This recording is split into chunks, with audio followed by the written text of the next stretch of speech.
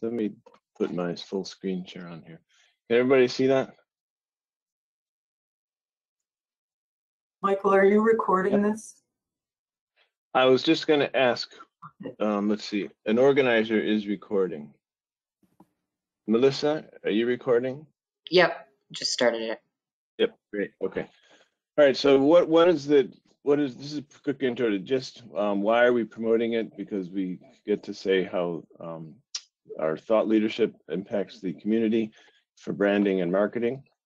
Our promise to you is we'll have all the historically released versions publicly available. So if you don't have time or don't have interest or need to upgrade, you don't have to. You always have the old ones available.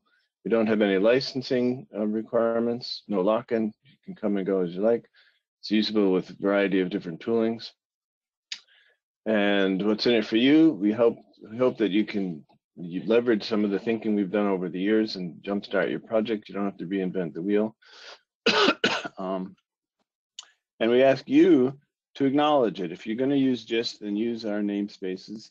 And if that doesn't work for you, we have other arrangements that we can work with you on. So it looks like we've already started the recording. So let's get going. So I was going to have two subjects today, but as always, once I get going, there's only really one. So what happens in our everyday world here at Semantic Arts is we work for a large variety of clients, and lots of modeling challenges, large, medium, and small, come up. And sometimes it's just small enough to make for a nice little presentation. So today I'm going to talk about how countries evolve. So what happens over time? For just a couple of examples to get started with, Burma changed its name a while back. It's now called Myanmar, officially. Soviet Union no longer exists, and there's lots and lots of countries and empires that used to exist but don't any longer. And then we have the other going in the opposite direction. East and West Germany came together. Now there's another very interesting problem that we'll get to in another gist, but I thought I'd mention it briefly. Labels, we had a lot of work with one of our clients. It's nice if you label like New York, if you just say New York, you know what you mean, but not always so easy. And so we came up with a nice little solution for addressing that, which will be the subject of another session. So let's get back to countries. So countries come together. So East and West Germany here joined back together, I guess, after the Berlin Wall came down in 1991. Countries changed their names, as we saw a minute ago. Burma, that's where Burma is, which is currently called Myanmar. And countries break up. So Yugoslavia, that's the example here, but there's lots of examples of countries breaking up into smaller pieces. Now, interestingly, this is a lot like people. People get married, they change their names, and then they separate. Go figure. How come it's not working?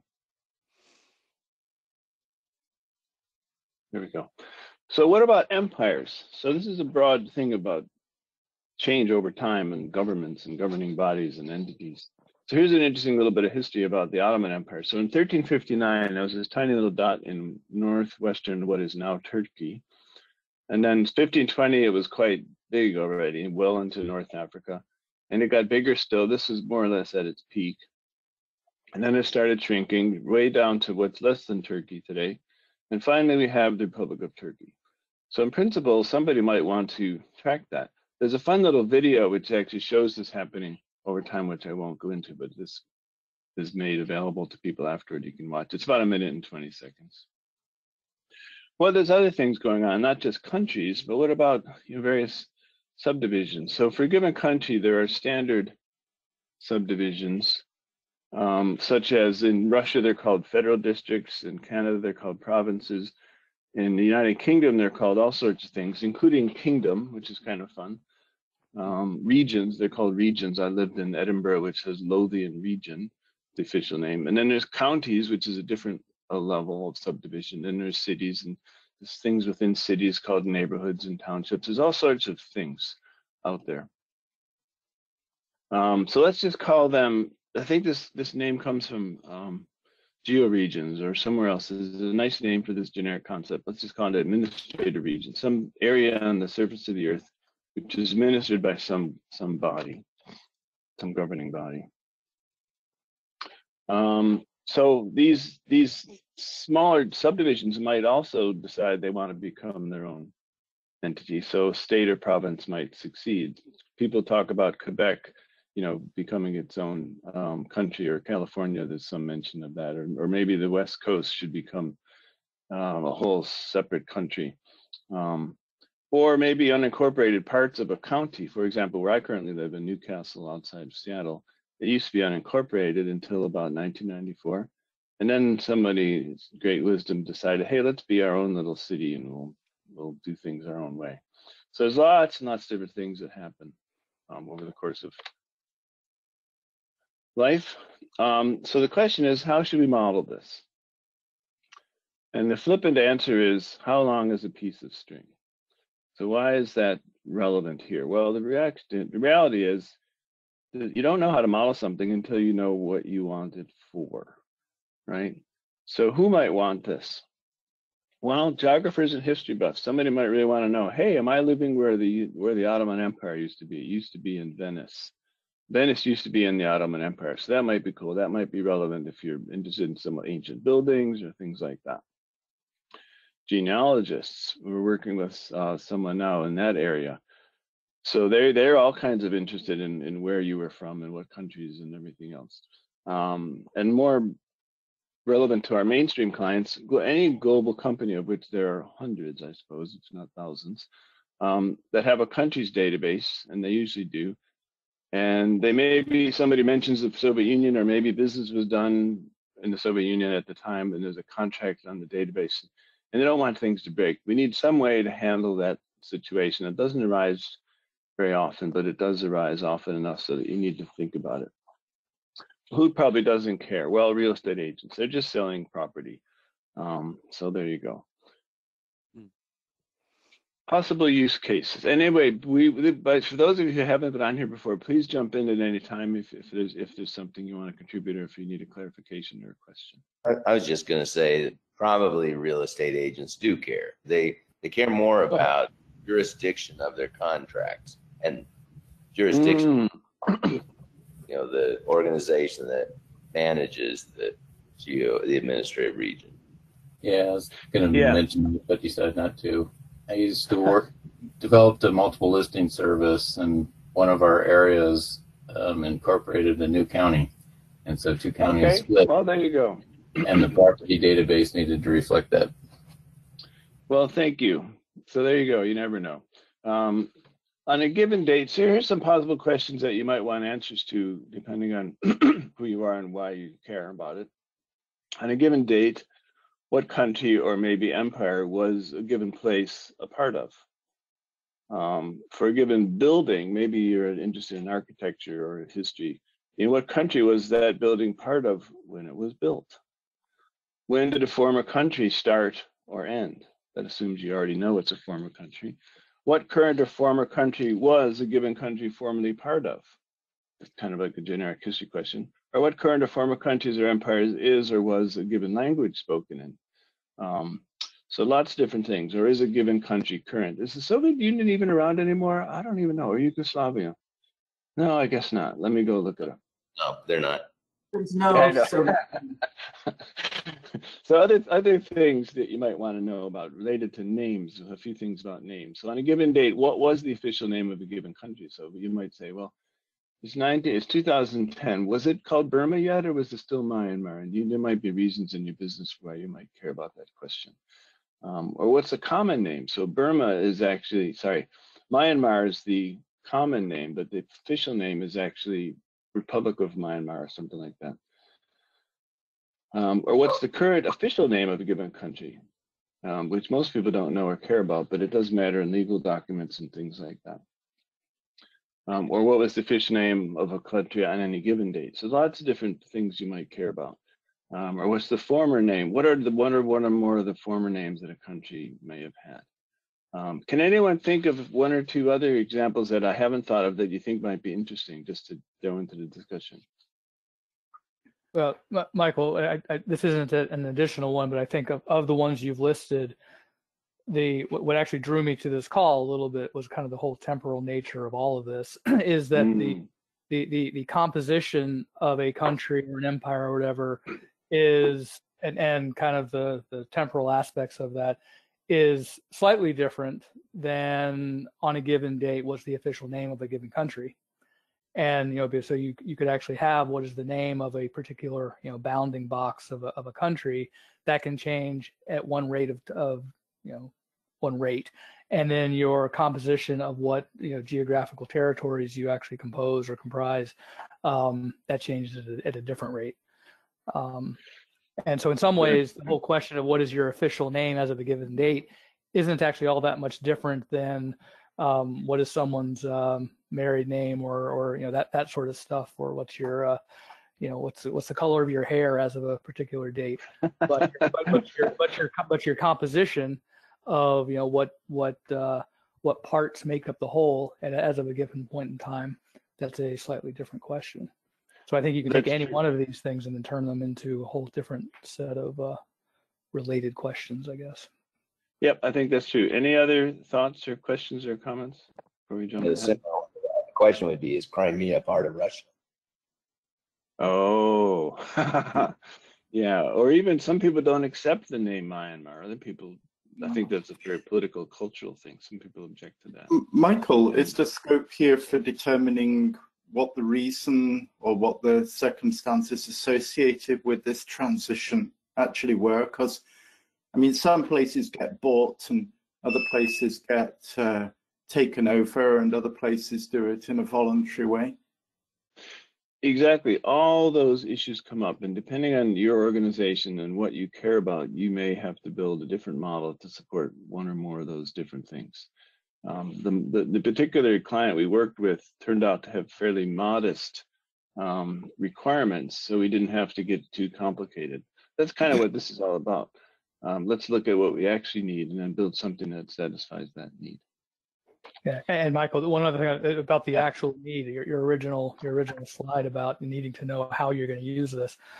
Whenever I come to kind of temporal questions like this, the whole notion of am I trying to use this ontology to infer information, or am I just simply trying to use the ontology to state existing relationships? And I'm actually really curious to see whether in your use cases you were actually trying to infer anything out of this. Well, that is a good one. You can't. Yeah, we'll get to that a little bit when I get to that slide. There are different ways to look at things. What you might care. What are the countries that had ever changed their name? Right. And so you could create a separate class for all the different. It's a new country. It's a former country. It's a country with a new name. Or you could just write queries to answer those questions on the fly, which is essentially inference. Okay. Michael, I was going to mention that names are official names and even popular names are relative to another country. So, for example, Myanmar has its own official name for itself, which is different perhaps from our official name for it when it was Burma, let's say. Yeah. There's this whole committee that gets together and they have this matrix of all 200 countries. And what can you call that country in your country? Oh, so it varies all over the place. That's the language difference. It's not just the language difference, right? It's like the Myanmar name. The name in Myanmar for Myanmar was presumably never Burma, right? It was always Myanmar. Well, it was Burma when the British ran it. Okay, but I assume it was Myanmar before we started calling it Myanmar. I don't know.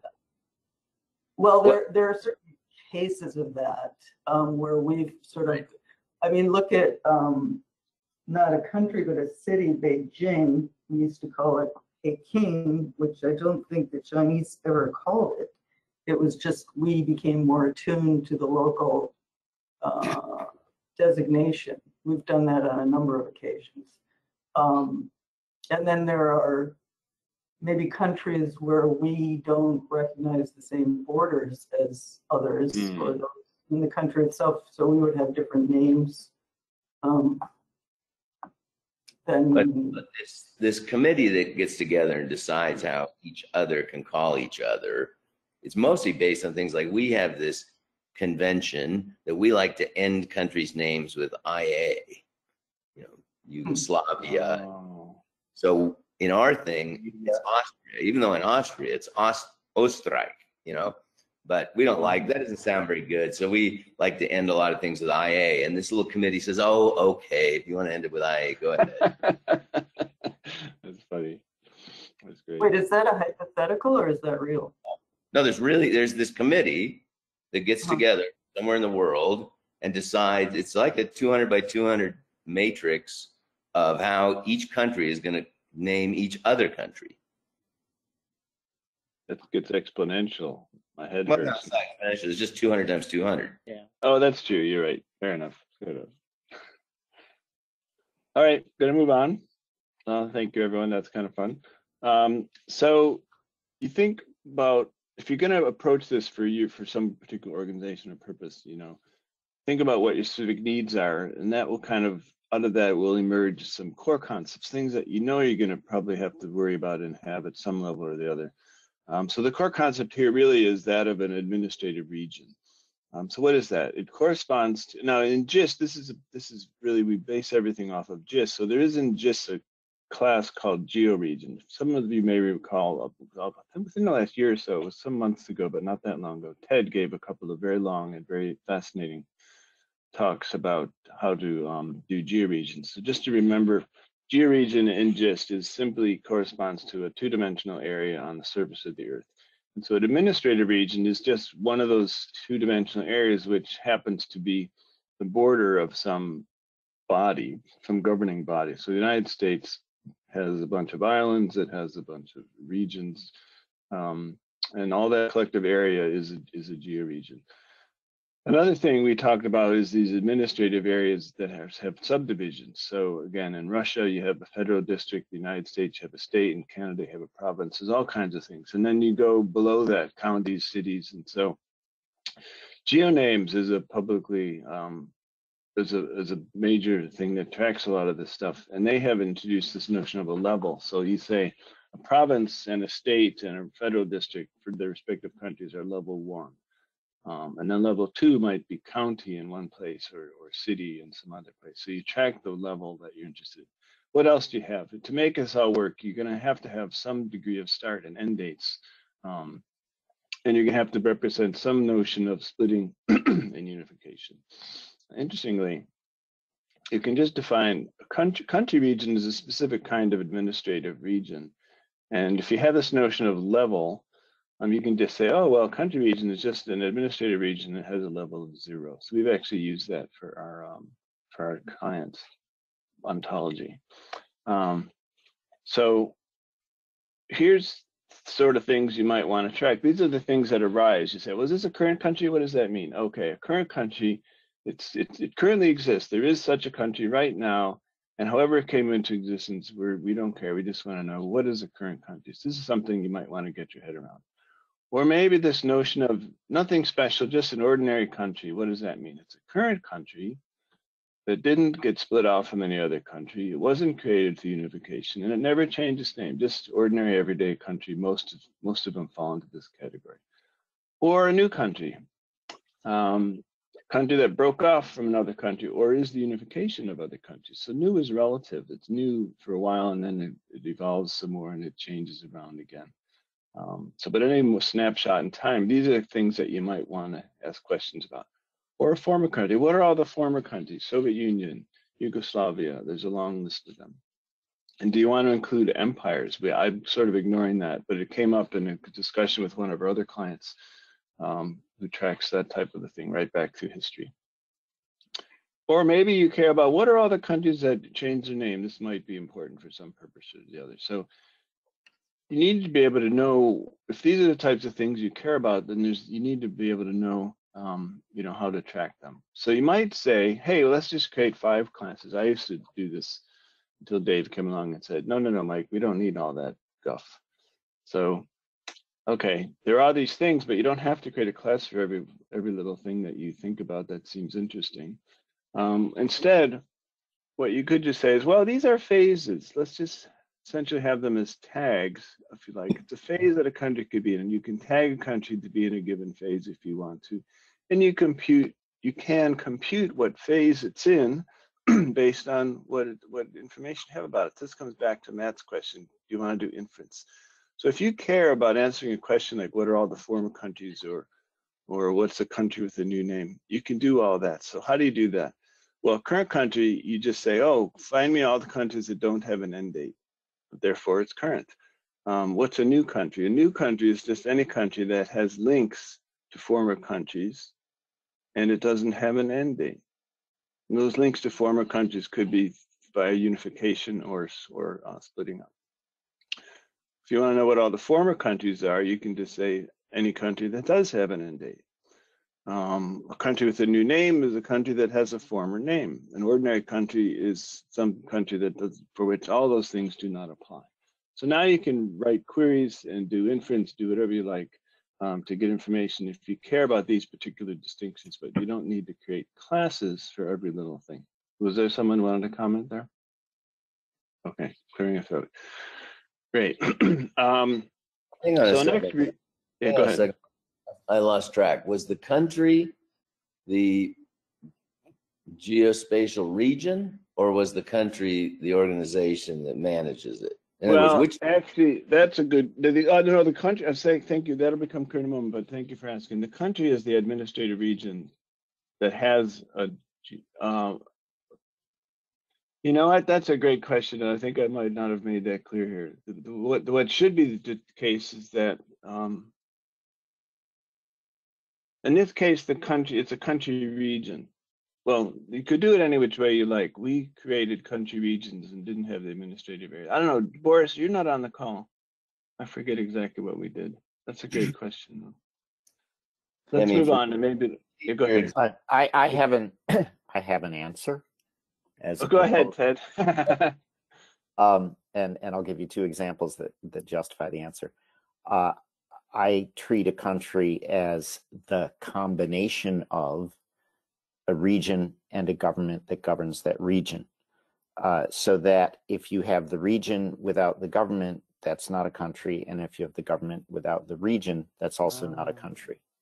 But the other thing, Ed, is that it's accepted by all the other countries, because unless they kind of have diplomatic relations with it, it's not really a full-fledged it's unfortunately not so simple, because you have many disputes of sovereignty.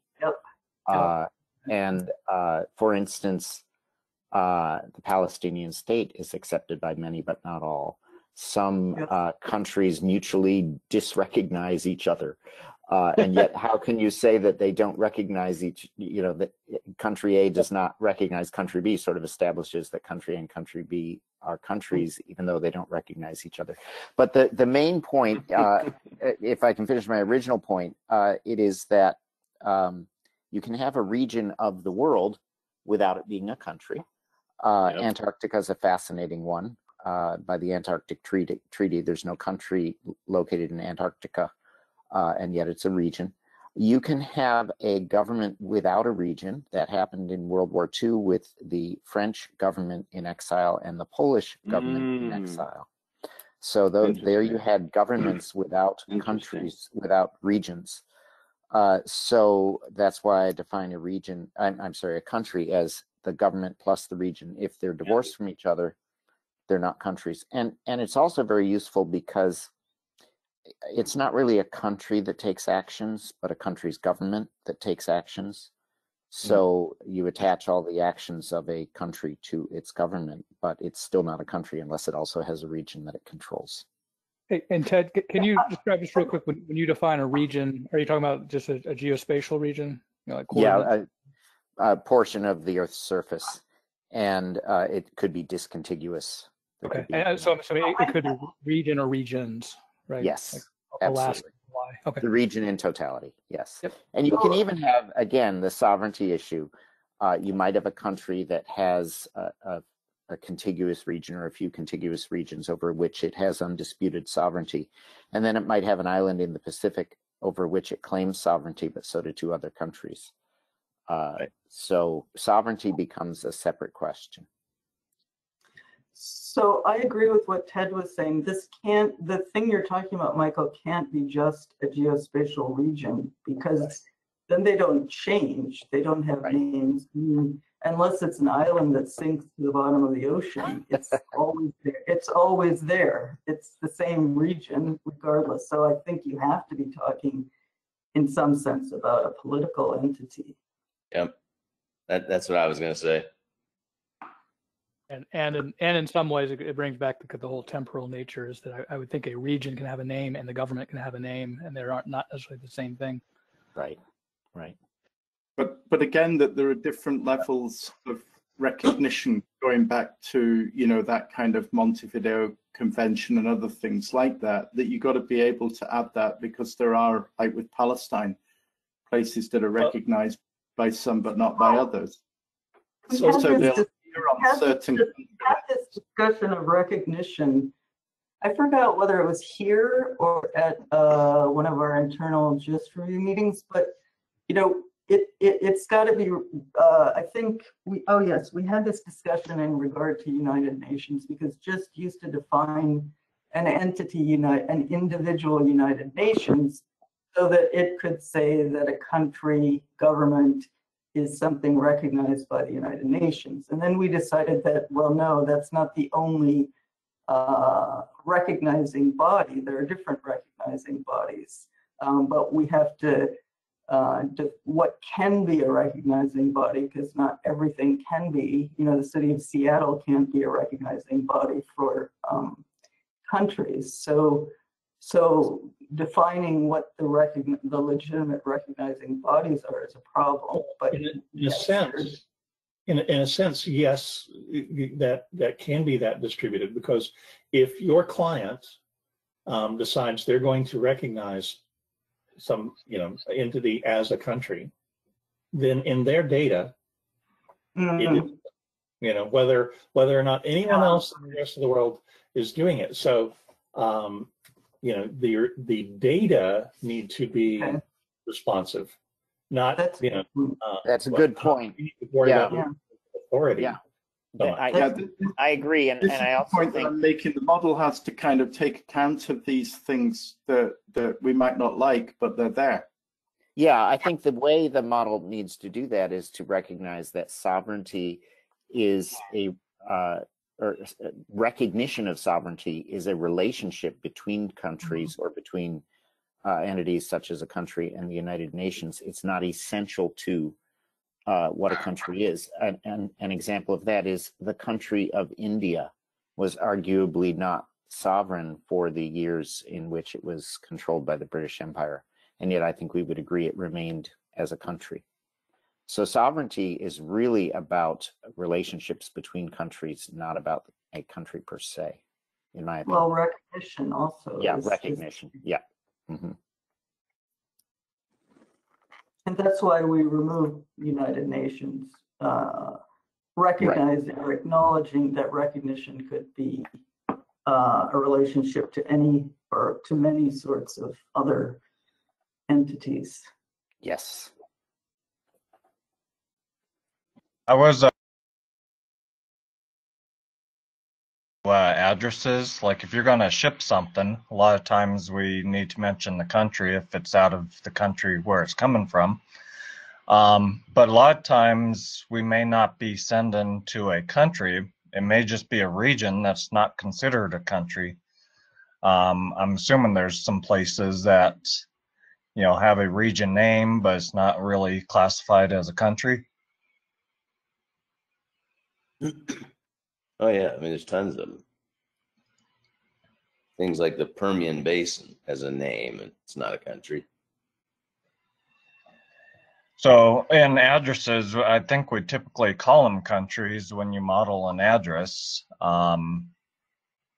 Would that be incorrect, calling it a country then? Well, addresses are almost always rooted either to a postal organization or to some, other city organization.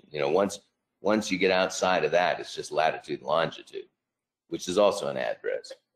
But really, the addresses that we think of are convenient ways for an international postal organization to get a letter to you.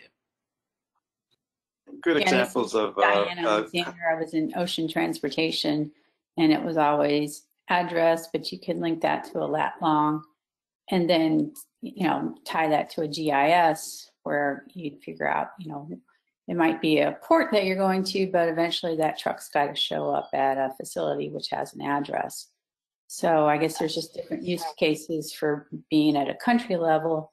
And then I've heard of some groups, I guess Profium in Finland, that have tied their geographic ontology to GIS database. So I guess it just depends on your use case. And you have cultural regions like Kurdistan. Hello? Oh, can you hear me? So Yeah, so I've been trying to move this conversation on, but then my microphone stopped working. Can you hear me now? Yes. Yeah. Okay, great. Yeah, let's move on. This has been interesting, but I want to come back to Dave's original question, and the punchline for this discussion, as I see it, is that there are two different things out there, and the question is whether you need to represent one or the other or both. And for this particular client, they're mostly concerned with the actual regions and they're less concerned with the governments and the governing bodies. So they simplified their representation to just include regions. But I'd like to move on in the interest of time. Okay. And just as a quick aside, part of the reason they did that was they have at least half of all their regions are not administrative. Yeah, that's actually also true. Indeed, they are. But some of them are, some of them aren't. That's true. Right. So another question is, how much do you need to track? So do you need to track all the changes over time? And so for complex things like Yugoslavia, it was really a nightmare just trying to figure out what the most recent change was. That's quite a amount of effort, and we didn't get into that in any detail. Or maybe just the most recent changes, which is what we ended up doing for this particular client. Okay. So the model turns out to be quite straightforward after all the thinking and head scratching. I'm slide 16. Is that where you think you are? I'm on 18. Where's everybody else? I'm seeing 16. I'm on 16. Okay, so something's going on with my sharing. How do we update this? I could stop sharing and start again. Right. That's probably the best. So, Michael, just for a second, I'm glad you're still on 16 because I don't know if you mean phases. I mean, according to this, a country can be in two. I mean, more than one of these can apply to a given country. So it could have That's true. They're not mutually exclusive. There's a little hierarchy here, sure. Okay. Yep. But I want to continue this because we only got about 20 minutes. But why isn't mine not working here? This is bad. Melissa, can you unshare me, or how do I unshare? I'm not used to it. I think they're Green button at the bottom. Yeah. Move your mouse. You should see a screen button show up near where your mic and your camera buttons show up. You might be able to. Let's see. Toggle that. There's a little screen button with an arrow. That's people. Possibly. Mine just looks like a little TV screen. I see settings. That's not going to be settings. If you move your mouse over the list of people, do you see a little bar come up at the bottom with controls like mic, camera, screen? I see. Okay, if I click on the people, then a big long list comes up. If you just move your mouse over that whole GoToMeeting screen. There's chat and there's camera and audio settings. And when I move my mouse over any bits of the GoToMeeting app, I get some controls that slide up from the bottom. Do you see that? Well, I'm not getting that. Okay. There's one at the bottom next to microphone camera, and the third one is screen.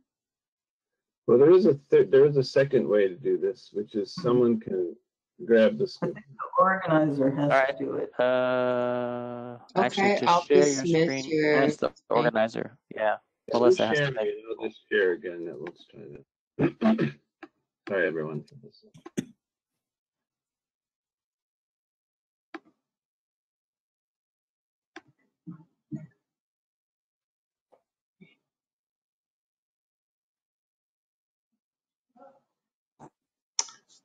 Now, Michael, you don't show up on the list anymore. Oh yeah, he went bye-bye. No, there he is. MU, or is that Micah? Could be Micah. W. Yep, that's Micah.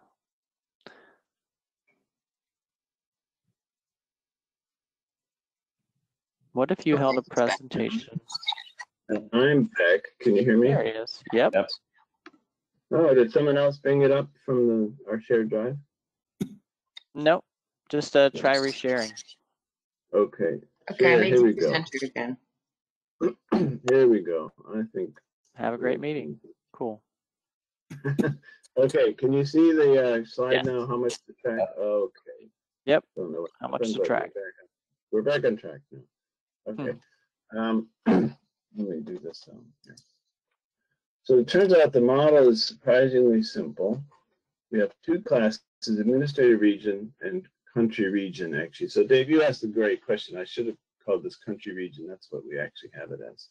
There's two object properties. One to say I'm formally part of something else, or I'm the unification of something else. And I did this on purpose. I didn't want to say formally part of another country, because you could be formally part of, you could use this for marriages for that. I was formally part of this relationship, and I unified with this other person, but it's not a great fit. But I wanted to make it general, because you could be part of lots of different things. And three data properties: form, official name, start date, and end date. And this is the model. This is the model, the whole model, and nothing but the model. It's really quite straightforward. Rebecca, did you have a thought real quick? I don't think this is sufficient, sorry, because if you want to know formally country A was formerly part of B, don't you also want to know when? So it has to be a materialized relationship, and even the same with name. You may want to know when, and to relate that to when it was a part of some other country and what its official name was then. So it's true, just but we didn't. Formerly isn't sufficient. It's not sufficient for some needs, but it was sufficient for the needs of this client, which were very modest. Right, but in general. That's true. I agree with you. Michael, I have a quick question. Yes. In GIST, we do have something called a geopolitical region. We don't have administrative region. What's the difference? Why not use geopolitical region? Historical.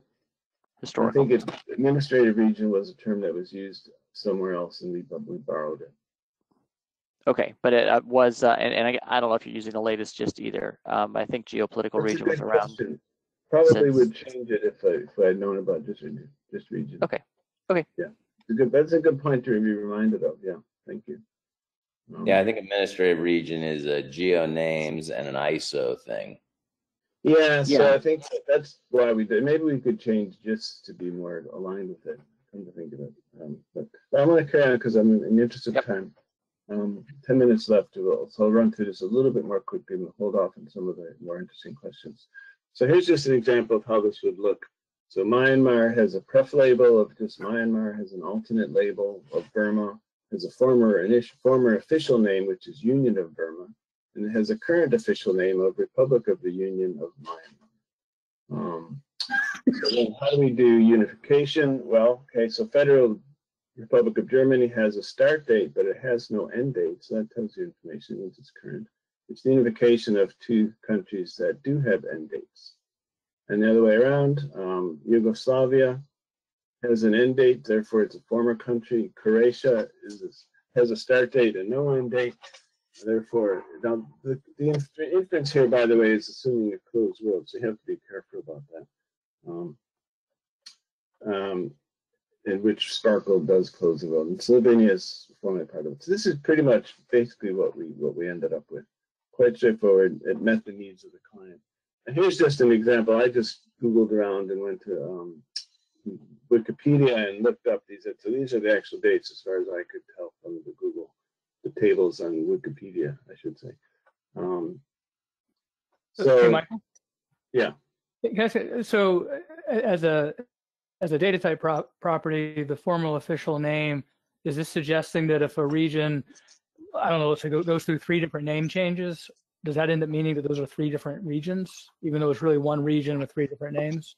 You can have many different name changes as you want, and you can keep them all around, but we're not, for this particular model, that'll come up in a later slide. For this particular model, we're not tracking the dates. Because they didn't. We asked all these questions, like Rebecca's made some good points. We asked the client all these questions. Do you care about this? Do you care about this? Do you care about this? And they cared about a few things. They didn't care about a lot of others. But the nice thing is this model is easy to evolve and add those extra things. So that's the actual model. So what's involved in deploying the model? I'm going to hold off questions unless they're really just clarification. We'll get to the end. So there's 2 things that need to happen. So you need to update the existing region data so that things like Yugoslavia can be there, things like Soviet Union, Myanmar, track all that stuff, use this handful of new properties. And then you have to have a process that says, okay, so now next week, a new country comes into existence and we want to be able to add that into the database. So we want to have a process for doing that and making sure that that happens correctly. Oops, why does that happen? Okay, so the update process, what does that involve? So it means here you are, we have all this stuff now, and we have to move to where we're representing all this new information. So you have to identify what state or phase each country is in. Is it current, ordinary, former? Did it have a name change? So you want to see where you are with all these countries. And ordinary countries just stay the way they are. Don't do anything. Unless you somehow needed to have start dates. That was another question we asked them. This is, do we want start dates and all these things? In principle, we probably should have them. But they said, in practice, we don't care. So we said, okay, because that's just a lot of work and nobody cares. Nobody wants that information. So that was one of the reasons this ended up being a very simple solution.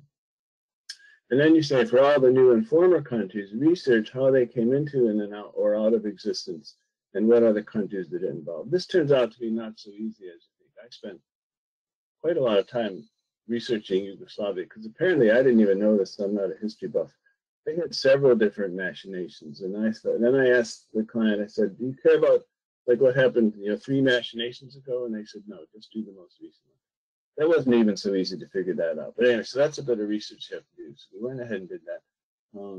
Get the start and end dates, and then update the data using new constructs. It just basically means add a handful of new triples for each country. So then, when you evolve, you need to know what to do when each of the 3 kinds of changes happen. And again, it's quite straightforward. So when there's a split that happens, then the new country that splits off from an existing country, you give it a start date. Whereas normally we don't worry about start dates, but in this case, you do give it a start date. And then you give it a formerly part of link to the original country. And then the original country is now a former country by virtue of it getting an end date. Unify works in a similar way, just kind of the symmetric reflection. So the new unified country gets a start date, and it gets is unification of links to each of the unified countries. So think in the Germany example. And then the unified countries that no longer exist each get an end date, thereby making them former countries. The new name, it's just a simple triple.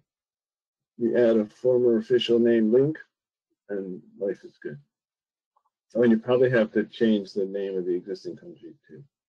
Change the original name and then create a former link to the old name. Okay. So here's now a few things you can do with this, and we've just got a few more slides left. So you could say find all the current countries. So select country where country is a country, and it's not the case that it has an end date. Or find all former countries and when their end date was. So that's the same query, but you return more information. I won't go through all these, but let's see, there was another. Or you could say, what did a former country split into? Or you could say, for a given former country, what did it merge into? And other things you might want to do, find all the countries that are in each of these different categories. Or you might want to just do things in your everyday business, and you say, you know what, for this, we don't care about former countries, so don't even include them. If a country shows up that it turns out to be a former country, don't even show me. I don't want to know about it. Interestingly, without trying, the model does support a few other things, just kind of because, an accident, if you like. A new country can evolve to become a former country. So, for example, if Slovenia, which is a new country that split off of Yugoslavia, if it were to split into two new countries, then it would do so. It would now have an end date. It would have a start date, because most countries don't have start dates. Because this is a new country, it does have one. So now it has a start date and an end date. So now it's no longer current. But the links that it had still remain. So there's a little bit of information we get from multiple steps. Most of the time we don't carry information from multiple steps, but sometimes it just happens for free. A new country can be created from administrative regions that are not countries. So the examples we've spoken to has always been about countries, but in actual fact, you could have a county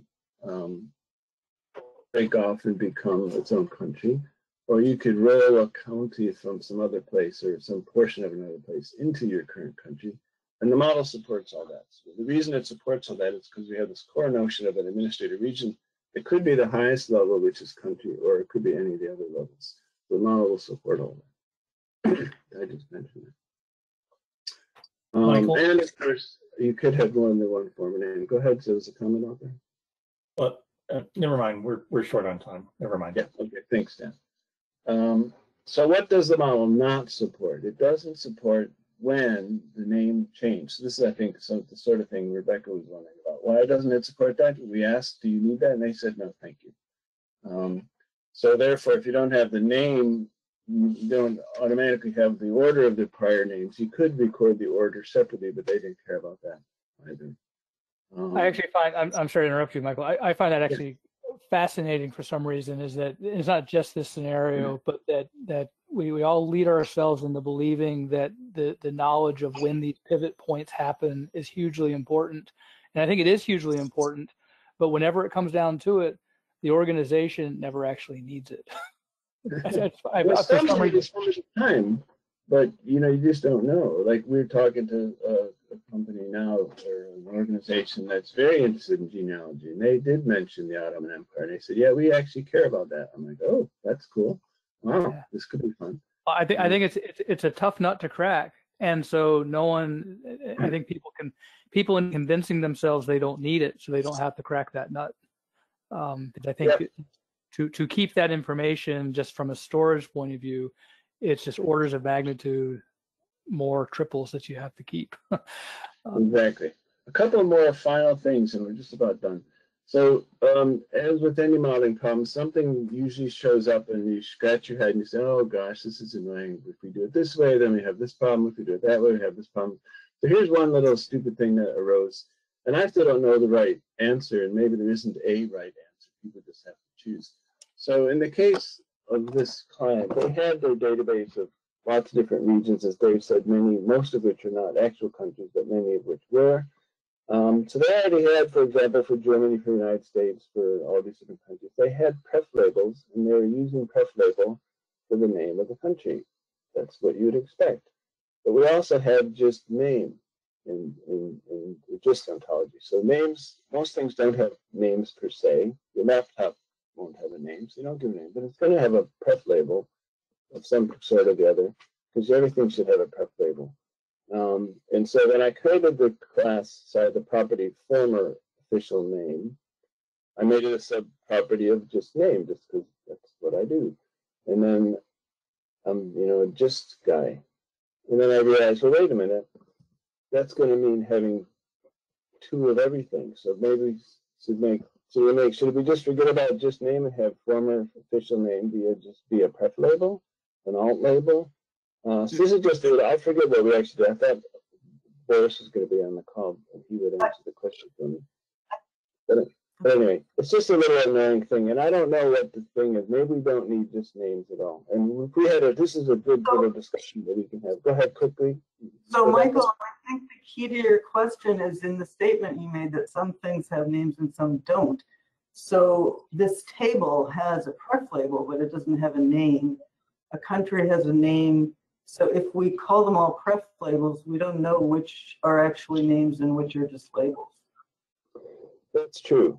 I think what we did remember though was we said, you know, all these names are already pref labels. We don't want to create a new thing called the just name. And if they were both data type properties, we could decide to make one a subproperty of the other, but we can't do that because one's an annotation property and the other's a data type property. So it's annoying. We sort of sidestepped it by saying, okay, we're not going to model these formally as just names because it really doesn't matter. But it's a little bit unsettling. Dave, I heard you saying something. Yes, so a name is not an annotation property because it's an actual. Exactly. A real.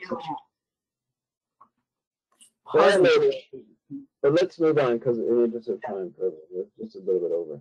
The other thing that arose, which we had a whole session about some months ago, small number of months ago, was we have just start and just end, which point to time instance. But in this case, we decided to create data properties that point just directly to the date. There's a whole thing about this, and I think this is the wrap slide. So, summary: countries are just like people. They come together, they change the names, and they break up.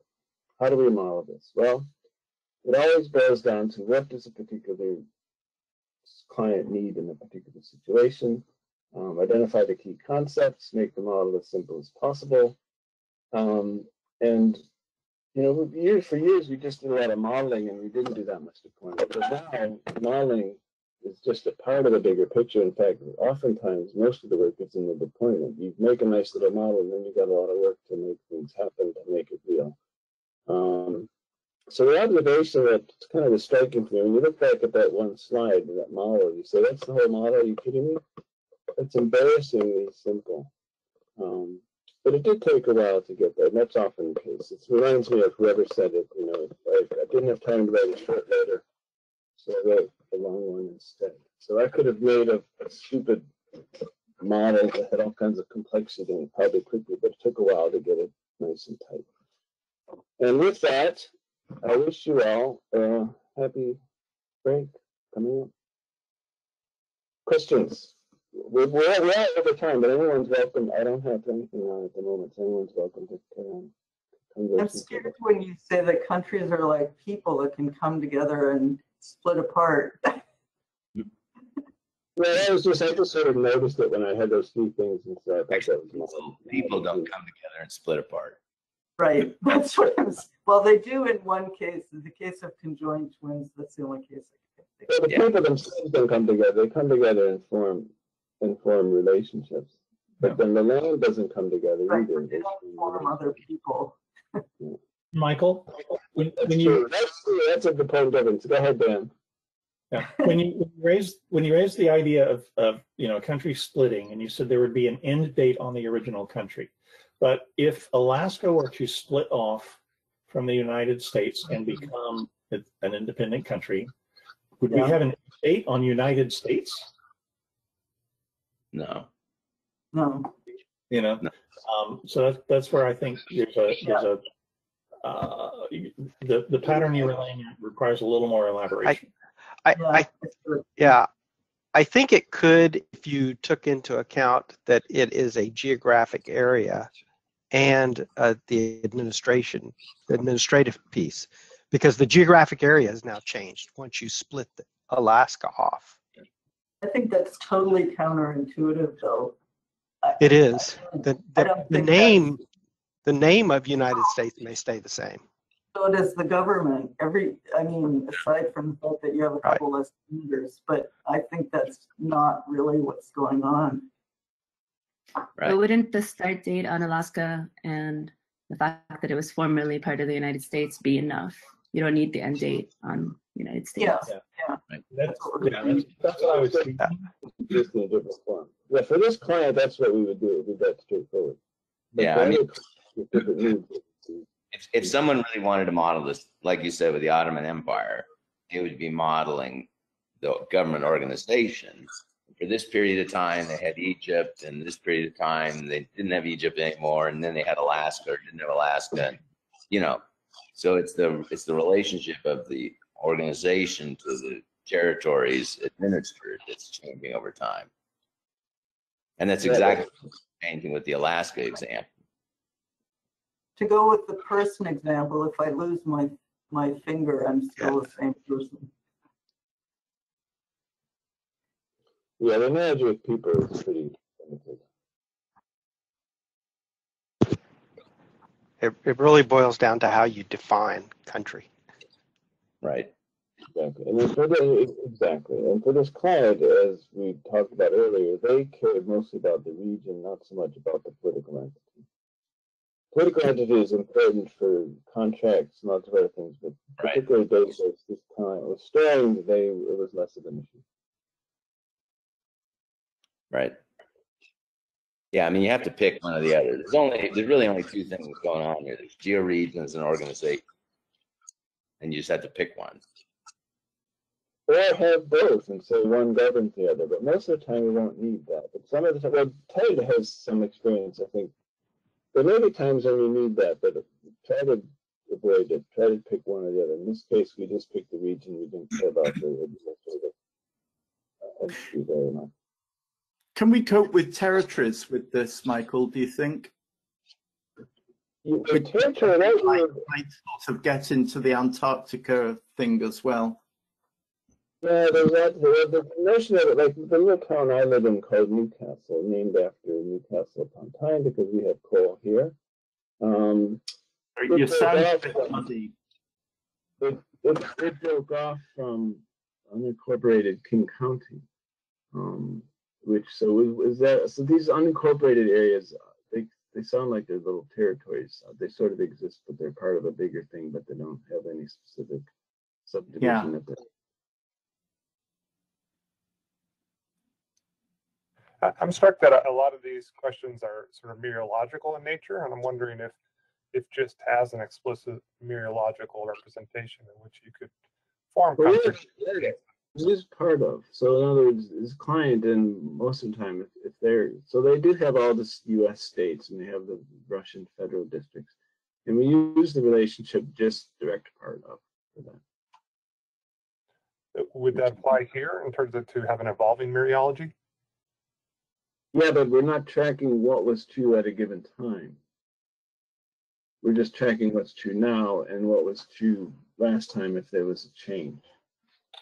Yeah, so it's sort of a temporal mereotopology.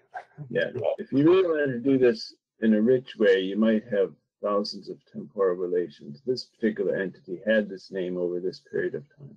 This particular entity had this region over this period of time, and it could get pretty complicated.